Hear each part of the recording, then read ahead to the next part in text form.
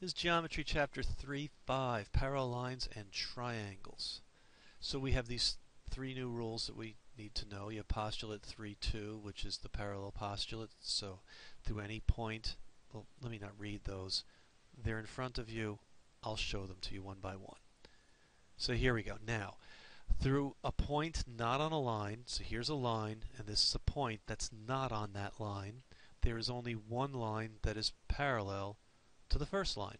And notice the notation, you have the little arrow right there and a little arrowhead right there showing that this line is parallel to that line. And Theorem 311 is the triangle angle sum theorem, and it simply says is that all three of these interior angles are going to sum to 180 degrees. Okay?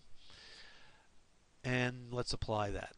So this would indicate here, this right angle here is that's 90 degrees, and then that would mean that 90 degrees plus 10x plus 20 is equal to 180, and then you combine like terms, and then we're subtracting the 110 from both sides, and then we're dividing by 10 and see x is 7.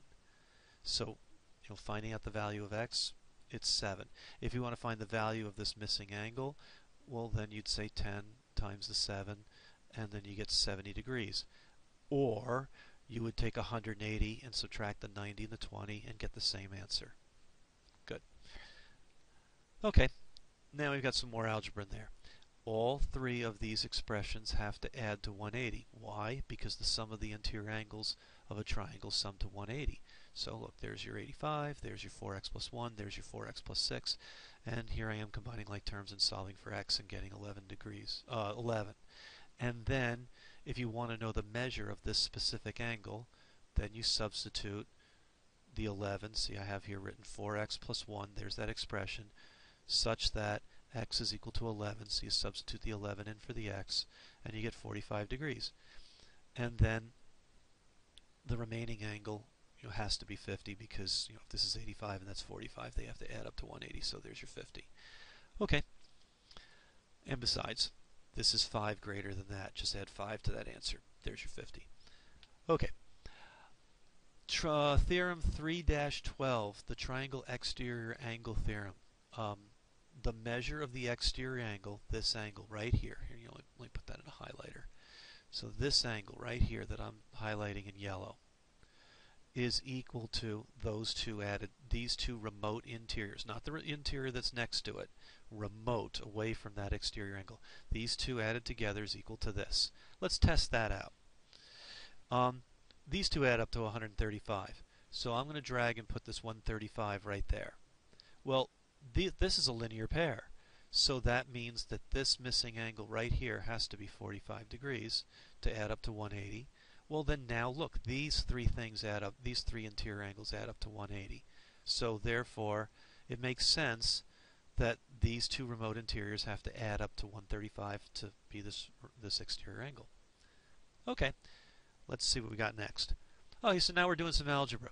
So look, this week is in a different orientation, but still, you have an exterior angle and then look across, not the angle that's right next to it, but look across and say that these two remote interiors added together is going to sum to this 117 degrees.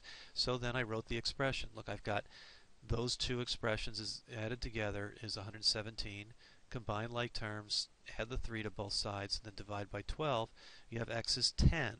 And then once you've established that x is 10, you can substitute that value into both of these expressions to find the values of the missing angles. So, there you go. This one here is 64. I should write that. So this is 64 degrees. Nice handwriting. Okay, and this one over here, I can't duplicate that color. Not easily. So then that's going to be 53. And this would be 63. Whoops, I already have that written down here. I can just drag that and put that there. Bam. Because these three sum to 180, or you can say this is a linear pair and those sum to 180. We're good? We're good. Next one. No, that's it. Boy, that was a short lesson. Thank you for watching it.